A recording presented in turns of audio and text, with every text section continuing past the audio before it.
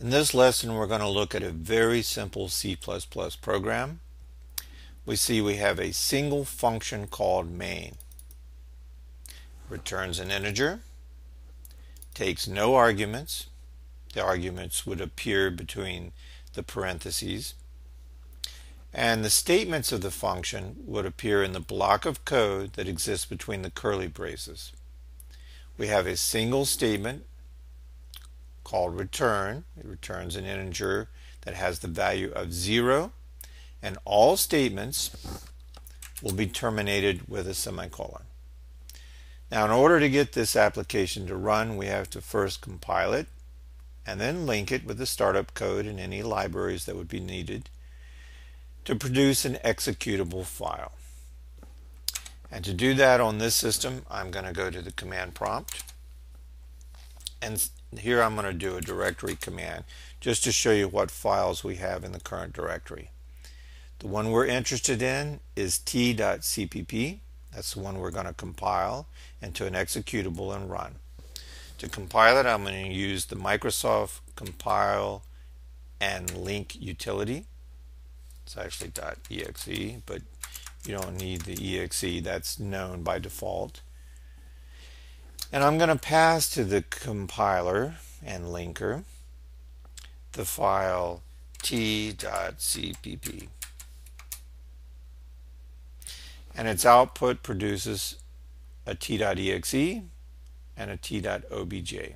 So if you do a directory now, you'll see that they do exist. The object file, which are the machine code instructions for the t.cpp,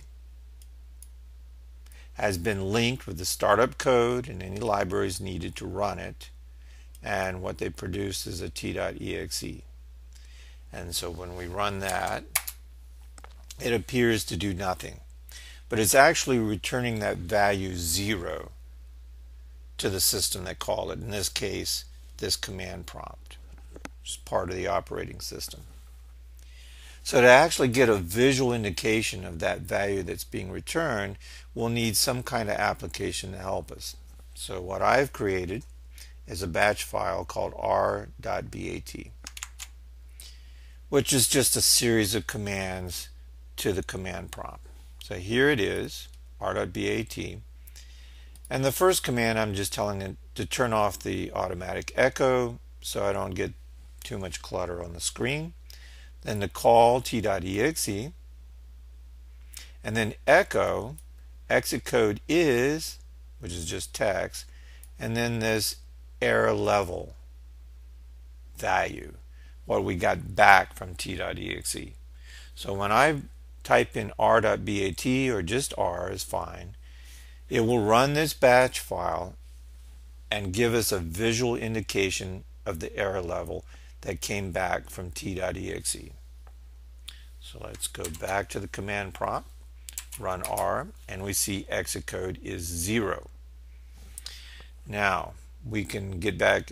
By the way, any application that you run, when it returns a value, in this case 0, that means 0 errors.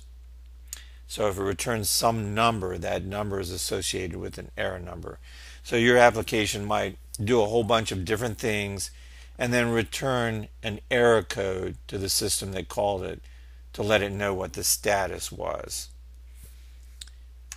So let's change this error code.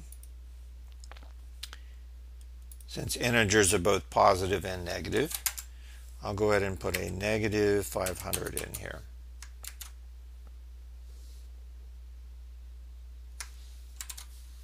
Going to run it again, or compile it again, and then run it, and we see the exit code is now 500. Now, by the way, having to type this in every time is going to get awkward when you're dealing with more and more complicated applications. So I've created a thing called a make file. Here we have a reference to t.exe and t.cpp. And when we, from the command prompt, type in make,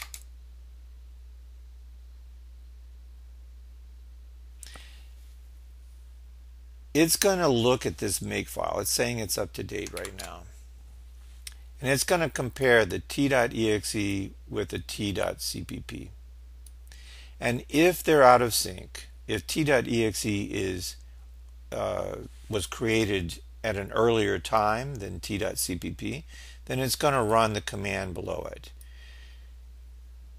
And in this command below, we have a macro called cln.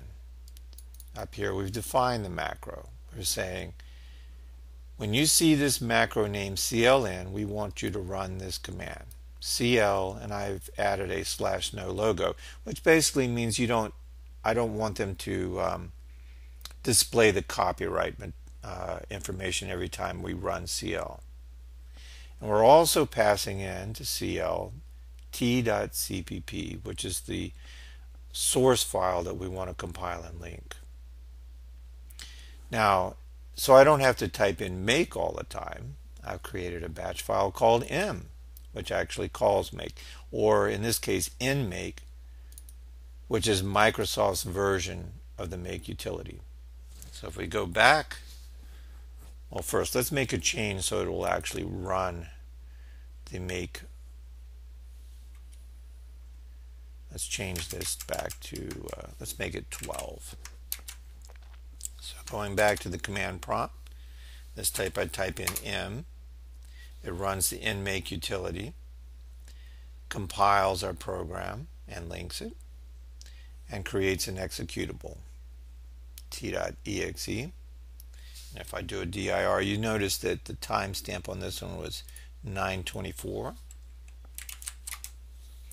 And we see now on t.exe 929, it has the same timestamp as our t.cpp file.